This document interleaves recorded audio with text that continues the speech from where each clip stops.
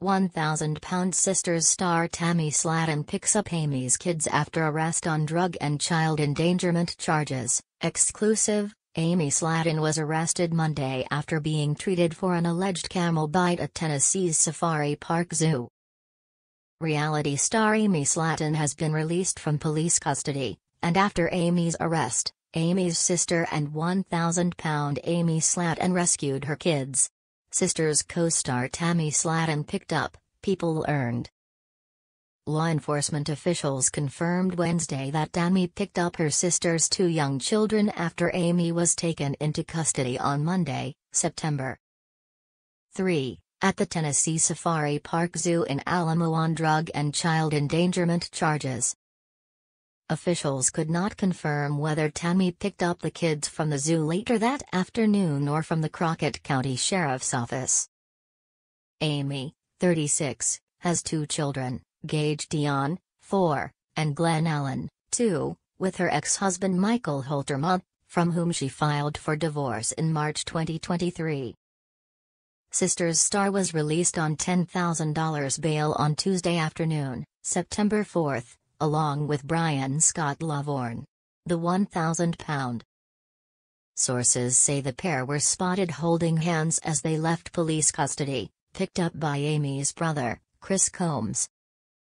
According to the Sheriff's Department, Amy and Lavorne are both charged with unlawful possession of Schedule 1 and 6 drugs and 2 counts of child endangerment. Staff arrived at the zoo after a visitor may have been bitten by a camel. Crockett County Sheriff's Office spokesman Stephen Sutton told People on Tuesday that Amy was treated by doctors at the scene before being taken into custody. TMZ published photos Tuesday of Amy being treated on a stretcher by Crockett County paramedics. Sutton said that when officers arrived on the scene, they found what appeared to be mushrooms and what appeared to be marijuana in Slaton's car. Sutton claimed that officers obviously found drugs because they smelled marijuana in the car and then searched the vehicle. Want to stay up to date on the latest crime reports? Sign up for People's free true crime newsletter for breaking crime news, ongoing court coverage and details of intriguing unsolved cases. People reported Tuesday that Slaton's children were placed in the care of a family member after their mother was arrested Monday. The Tennessee Department of Children's Services will now investigate her child care situation. It was not immediately clear if this family member was Tammy.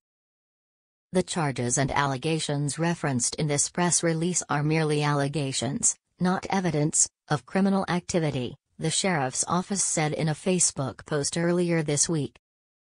Defendants are presumed innocent until proven guilty beyond a reasonable doubt and convicted through due process of law. Aunt Tammy Slaton came to the rescue of her sister Amy Slaton's children.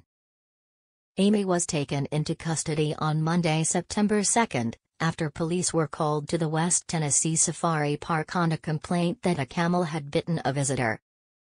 She left the scene on a stretcher and was loaded into an ambulance by paramedics. The smell of marijuana wafted from Amy's vehicle, and police eventually found what appeared to be mushrooms and marijuana. The 1,000-pound star was accompanied by her boyfriend, Brian Lavorne, who was also arrested, and both were charged with unlawful possession of Schedule I drugs, unlawful possession of Schedule I drugs, and 2 counts of child endangerment. Bail was set at $10,000 for both. The arrest came after she finalized her divorce from Michael Holterman on September 6, 2023.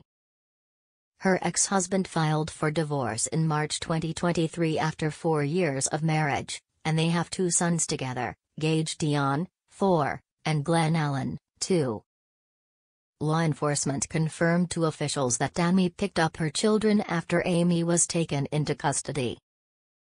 Officials would not confirm whether Tammy picked up the children from the zoo later that day or from the Crockett County Sheriff's Office.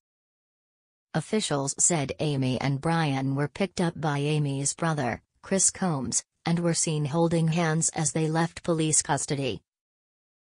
Photographs of Amy's bites were released, but zoo owner John Conley said he doesn't believe the bites were from a camel. But it is unclear whether Amy was reunited with her children. Images showed an open wound on her leg, around the area of a Nightmare Before Christmas-inspired tattoo.